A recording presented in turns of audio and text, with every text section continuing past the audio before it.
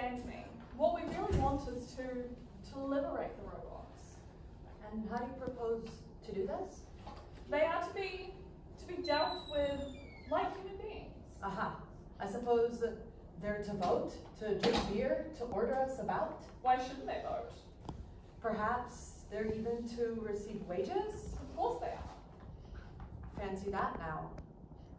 And what would they do with their wages? Pray?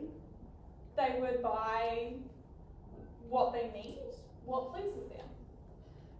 That would be very nice, Miss Glory. Only there's nothing that does please the robots. Good heavens, what are they to buy? You can feed them on pineapples, straw, whatever you like. It's all the same to them.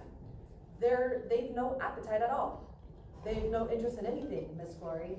Why hang it all? Nobody's ever yet seen a robot smile. Why don't you make them happier?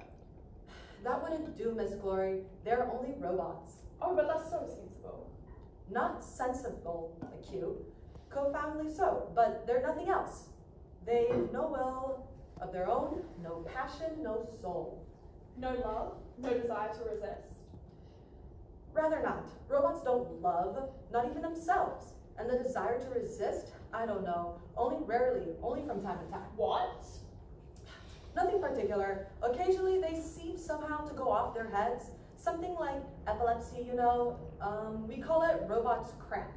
They'll suddenly sling down everything they're holding, stand still, gnash their teeth, and then they have to go into a stamping mill. It's evidently some breakdown in the mechanism.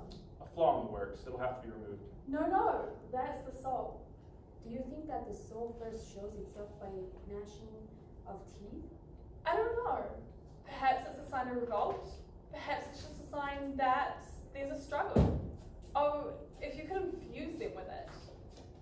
That'll be remedied, Miss Glory. Dr. Hall is making some experiments. Not with regard to that domain. At present, I'm making pain nerves, to use a very unscientific expression. Pain nerves? Yes, the robots feel practically no bodily pain. You see, young Rossum provided them with too limited a nervous system.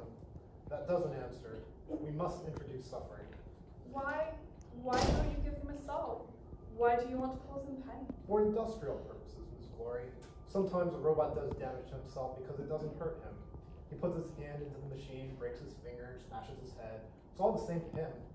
We must provide them with pain. That's an automatic protection against damage. Will they be happier if they feel pain? On the contrary, but they will be more perfect from a technical point of view.